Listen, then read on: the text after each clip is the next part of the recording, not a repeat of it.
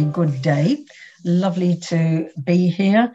Our focus was working together. I've given you a link to the Swanswell Festival report, which will tell you a lot about how we interacted, and there's lots of lovely photographs. Who are we? Well, we're this little group plus others. And this is a photograph.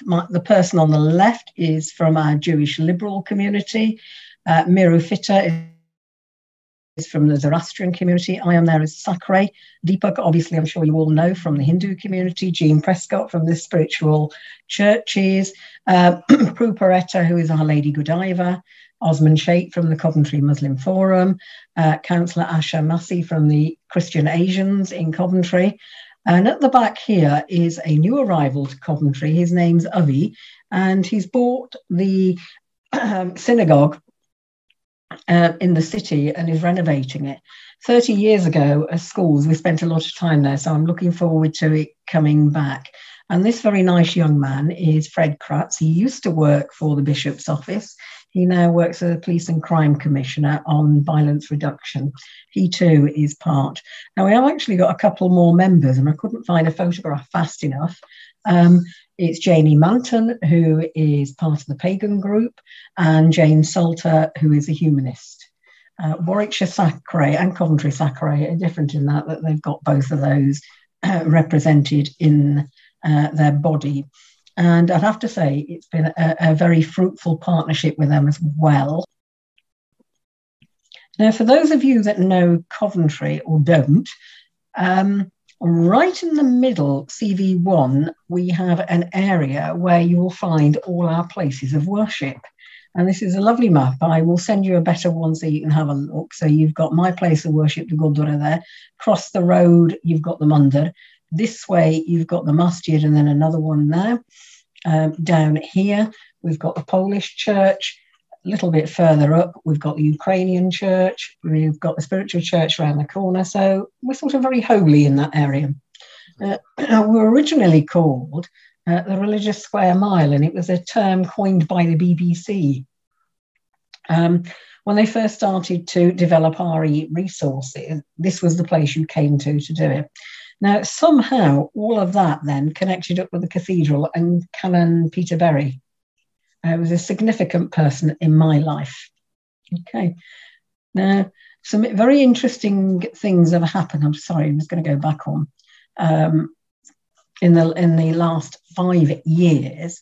And it's one of them is that the 60-year-olds like me that lived in George Street and interacted with a whole range of people because we were multi-faith, multicultural, none of us spoke the same language, but we got on, and none of us had an extended family in this country. So we created one in George Street. So for the first 10 years of my life, I grew up with multi-faith folk working for the benefit of the children in their area. They said, I know that because I made lots of cups of tea. I was very much the dutiful daughter. And we either met in my house or the Gurdwara or the church called the Little Church, the Methodist Church on Little Church Street. Now, we've come together again, those 60-year-olds, and sort of been quite concerned about how faith groups are portrayed in the media. And it's not our narrative, it's the media's narrative.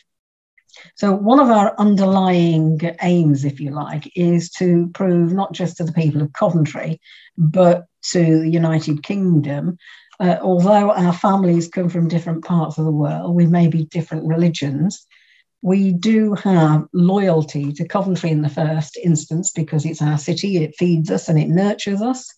And we do have good relationships between each of us, and we're going to sort of sell it.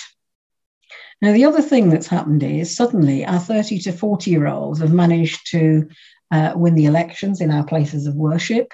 And not only are they willing to work with each other, they're willing to work across the faith. So one of the things we started off with doing policies around safeguarding, health and safety, risk assessments, and the Sikh community of Coventry with help, lots of help from the Muslim community of Nuneaton. And because we cross the two authorities, we've got a lot of help that we can get.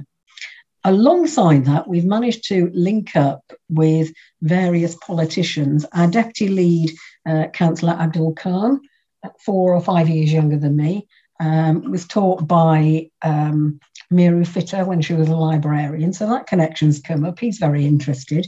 We have an amazing Lord Mayor and his wife, Mr. and Mrs. McNicholas. And it's quite interesting because they say they are not people of faith, but they're probably the most moral couple that I know. But again, represent Coventry, and it is. 2 of our MPs, Taiwo Watabe and Zara Sultana, have supported us in every single item that we've done and made it very obvious. So the optics, when you're looking at it from a newspaper point of view, look quite interesting. Okay. We've managed to connect up with West Midlands Combined Authority. Andy Strait came to our faith event. SACREs, Coventry Muslim Forum. As I said, that's how we've come to our steering group. I want to keep it quite brief because I can give you the paperwork to read. We came together because we had the same interest, and I'm thinking out pre-COVID. We had an item that we affectionately call Busgate. National Express decided to get rid of a bus stop to the religious square mile, which meant our elders had to walk through a very unpleasant area to get to place of worship. And we were just a bit concerned about their safety. So we brought it up at what we call the community forum. I believe most people call them the independent advisory groups. And our partners in the initial sense were the police. We found a couple of more councillors to help us and then invited National Express. It took us 3 years, but that bus stop is back in use. And our elders now can go from A to B safely. And that was actually the thing that was important. Now, through doing that, we actually re-engaged. The elders re-engaged, the 60-year-olds. But what was happening is the 30 and 40-year-olds were seeing it. And we were then sharing our stories of when we were young, when faith groups more obviously worked together. And the only reason we stopped working together wasn't we hated each other's guts. Our parents got good jobs, had more money, could buy better housings, move out of the area. And that was it. The other major event was actually the New Zealand mosque and the shooting of those young children and families. I think we were absolutely shocked that it could still happen in this day and age, and immediately engaged with our Muslim community first, because we have members of the Bangladeshi community in Coventry. We're very worried about their families and did what we could to help. But more importantly, we developed what we call the safety and security group, invited the police to come and talk to us. And at the time, I believe the Home Office were providing funding to improve the safety and security in places of worship. Now, what we did, which was probably slightly different, is had everybody in the same room and actually did an analysis of our respective places of worship. And we felt there were 3 or 4 masjids that were more vulnerable than the other places of worship, and agreed that only those 3 would apply for the funding so that we're not fighting against each other for the same amount of money. And that, again, as I said, led to more improved relationships. We've done some fun things. Just before the City of Culture, we paired up with the Godiva Awake Trust in the city and produced a YouTube video. Do go and have a look at it. It's called 3 Amazing Days in Coventry, where the Sikh community, black churches and Hindu community worked together and took their arts to the city centre for the first time in my lifetime. And we worked with Dean John as part of the Cathedral's work on peace and reconciliation, and Bishop Christopher.